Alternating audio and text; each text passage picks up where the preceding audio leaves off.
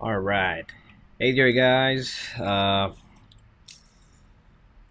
not gonna say that cringy intro again. I'm not gonna try to but still it's your boy Chen Yasin 1 and today I just wanted to, show you guys a little bit about my game, some stuff about my game. A new update, some improvements I've brought along, and it's nothing much really. It's just, a little bit of improvement, that's all.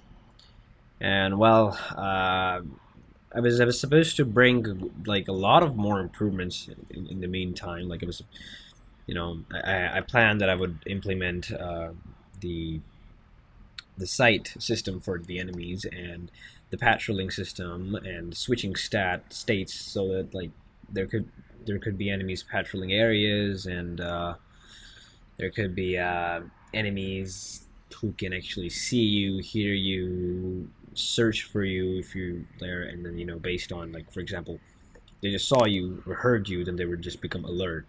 Okay, but not because they heard you, but mostly because they saw you. Because I don't think so. If you hear something, you most likely will ignore it.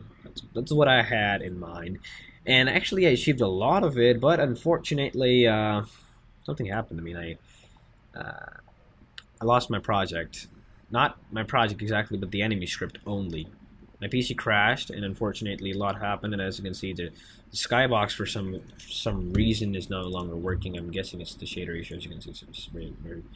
And stuff like that happened. So a lot happened, and I managed to recover my AI script from my last build, which was actually from quite long ago. Not quite long ago, but still, pretty much a month ago, because I rested and took long intervals while working on this project. So I managed to break it down, decompile it, fix it a little bit, and now now it's still not really, like, I still lost the enemy's attacking pattern thingy, but it's kind of halfway working. So yeah, I'm gonna just kind of get right to the point. So first I'll like to show you some of the stuff I've been working on. So here we have the player, and never mind the texture. I know it's horrible, it's terrifyingly horrible. I was just bored, so I just played around with the textures, and I just put up some rough texture over him and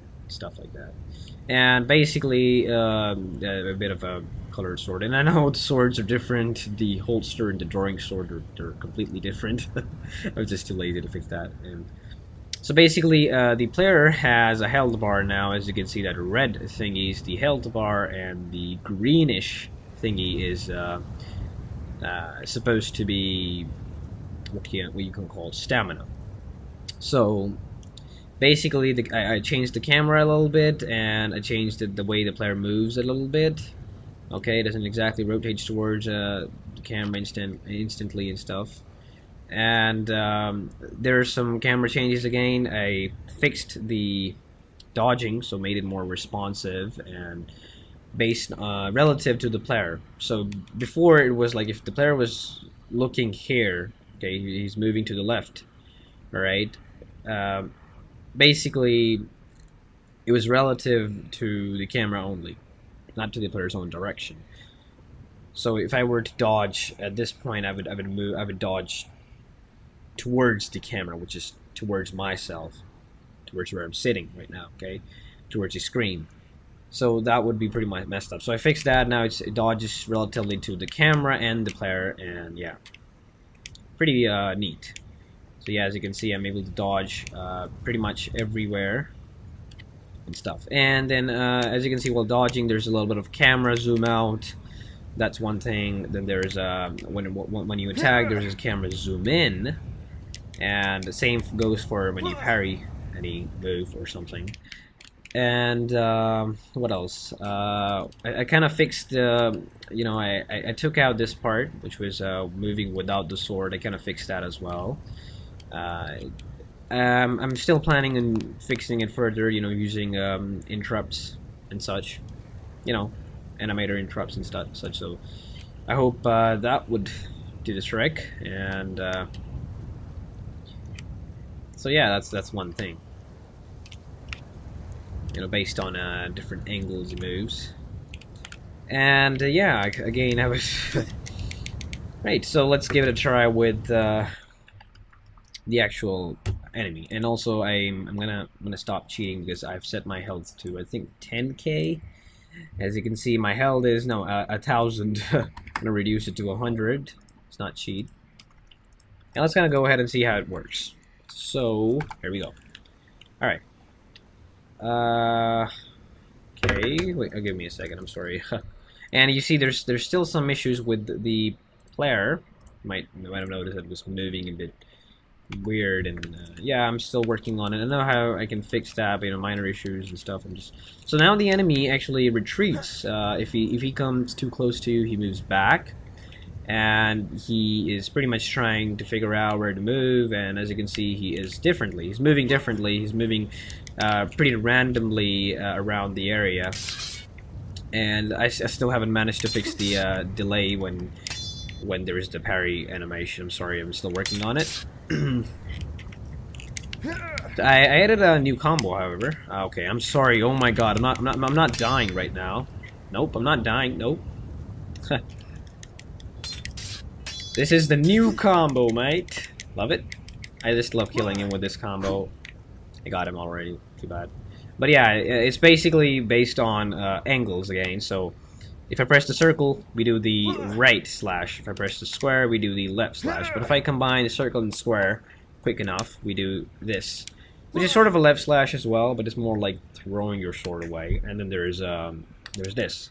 If you combine right and left slash with downward slash, which is supposed to be a downward slash, instead of going downwards, it actually does it forward. Give me a second. Okay, sorry. So basically, it's if you combine the right slash with the left slash with the downward slash. So basically, instead of doing it downwards, he does it forward. He does a back trick, which is like this: right, left, and down. And wait, I wasn't sorry. Not downward only. You need to say right, left, and while moving backwards, you need to press the downward slash. It's kind of a, you know, complex combo. Not too complex once you get a hang of it. So right, left, back, and downward. There we go. Right, okay, left, back, and down. There we go. And I think that's about it. That's not much, but yeah, it's about it. And I know the UI sucks. I'm still working on it. And let me just kind of go ahead and see if I can have multiple enemies here and see how they would react. Okay. So we have two enemies right there, and I'm sure it will be a pain. As you can see, they're just moving around randomly. Okay, I don't know how. Oh, okay, shite. I'm sorry, I'm horrible at this. Also, there's an issue. Still, I'm working on that. And that's that if the enemy is not close enough, you know, at some point, okay, I died? Seriously? And by the way, the health is not 0 yet. I know, you know, the moment we die, our health stops updating, so that's why one of the reasons why it wasn't able to just disappear completely. And if you guys have any ideas on how we can improve the UI, then please do tell me, because I'm like pretty much suffering from the UI stuff. And yeah, I'm gonna fix the enemies. They're crazy. I mean, there's no attack delay, literally. Okay, so they're like attacking continuously, and they move back. They you know, they attack you. They move back, then they attack you again, and then they repeat. And sometimes they back off with the jumping backwards or dodging backwards animation. Those are one things. Okay, not one things. No, those are the things that I wanted to show you guys. And other than that, there hasn't been really much improvement. As I said, so I was working on the site system and I lost it, and well, now I'm starting to make the backup. I'm starting to keep backups of my files and Git and such stuff like that, because I think it's a good thing. And I'm possibly I should create backups for my files on you know, a Dropbox or such. And honestly, I'm not really experienced with such stuff, so if you guys have any ideas, suggestions where I should keep back of my files, and please do let me know, because I don't want to lose my project. Okay, I don't want to lose any files. I work quite hard on this, and again, I haven't been getting much time. You know, the daily routine, the can I say, you know, busy days. I don't know, but yeah, that's about it. And hopefully you guys enjoyed this, and I'll be working more on this and maybe some basic art stuff. I would love if someone could make art, because I suck at 3D, and I can roughly make things roughly. Okay, like I had that one. If you might check out my DeviantArt, I was able to make rough corridor-ish thingy, a door and stuff. But well, it was thanks to Substance Painter, the texturing itself, that it actually had some feel to it, that it actually looked like wood, it actually was reflective, stuff like that. So yeah, that's about it, guys. Hopefully you guys enjoyed it, and what do you call it? Watch out for more, or keep an eye out for more. Yeah.